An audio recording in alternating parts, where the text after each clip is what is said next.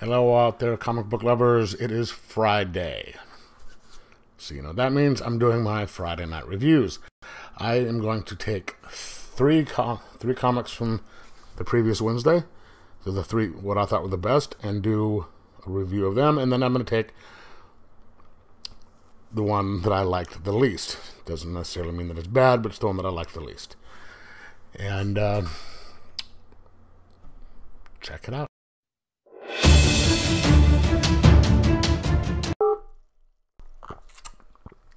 And welcome back. Let's go for number 2. The second best that I liked this week. Now, this was a tough choice. I had to really kind of debate which one I was going to pick, but it came down to this. Batman number 104 is the number 2. You have this the cardstock variant. It is written by James Tynion IV, who is doing so much better than Tom King ever did.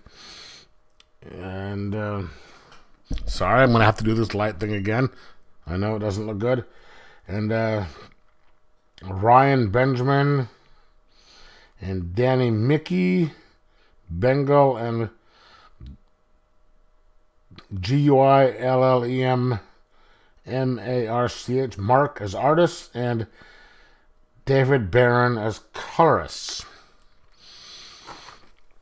So this picks up where 103 left off,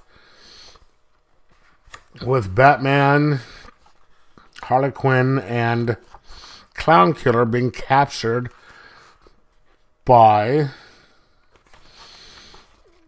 the mysterious person from Batman's past,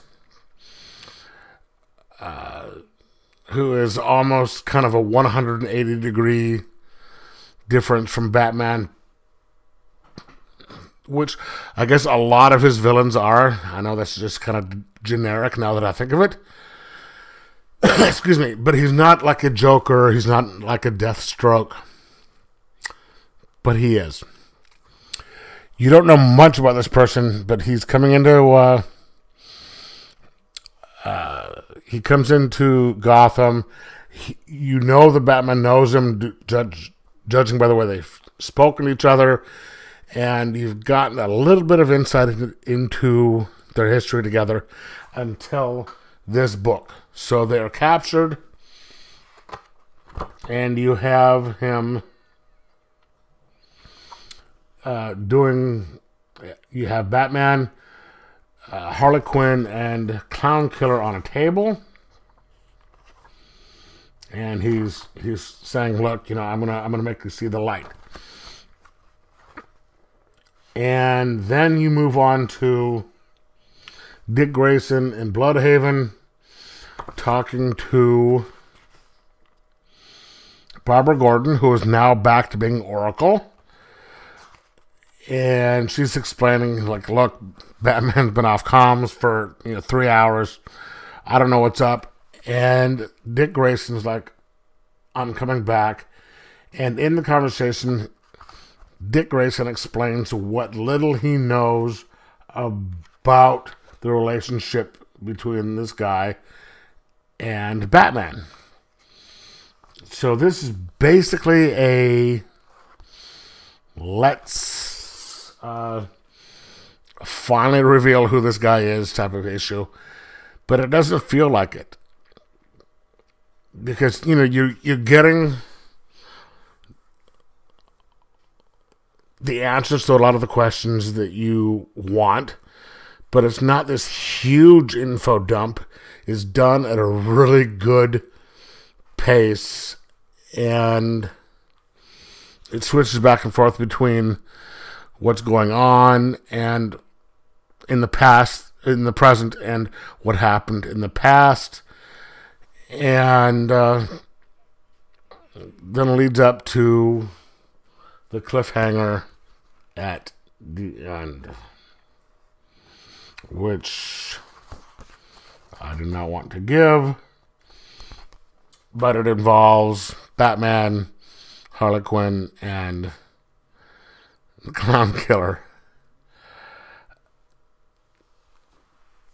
I know people have said that there are many Batman writers who are better than James Tynion in the fourth. Denny O'Neil, Grant Morrison. Some people might even say Scott Snyder, back in his prime. That may or may not be true. It depends on your taste. But I'm really enjoying what Tynion the Fourth is doing with this book, because he's taken it in an entirely new direction. And he's involving so many of the other Bat family. Cassandra Cain. You have Barbara Gordon. You have Grayson. This one even mentions Damian and a couple of other people. They don't show them, but they've been in the past couple of issues, and I'm sure they're being set up for the next couple. And he's incorporating all this other stuff and taking Batman in an entirely new direction, and I'm enjoying the hell out of it. So I'm going to give this a 4.25 out of 5, and say if you like Batman and you haven't been reading this before, get it, because it is so good. The only gripe I have on this one, and it's minor, is the art on it has been so good up until recently. George Jimenez has been doing a fantastic job, but he's not on this issue, so I got kind of spoiled. And you look at this. This, in my opinion, isn't as good as George Jimenez's work. Right here. So, that detracts, but not enough to give it a lower grade. So, like I said, 4.25 out of 5. If you've stopped getting Batman and you're wondering where to pick it up, this is it. All right, let me know if you agree with me. If you don't, in the comments below, and talk to you later. Enjoy your comics.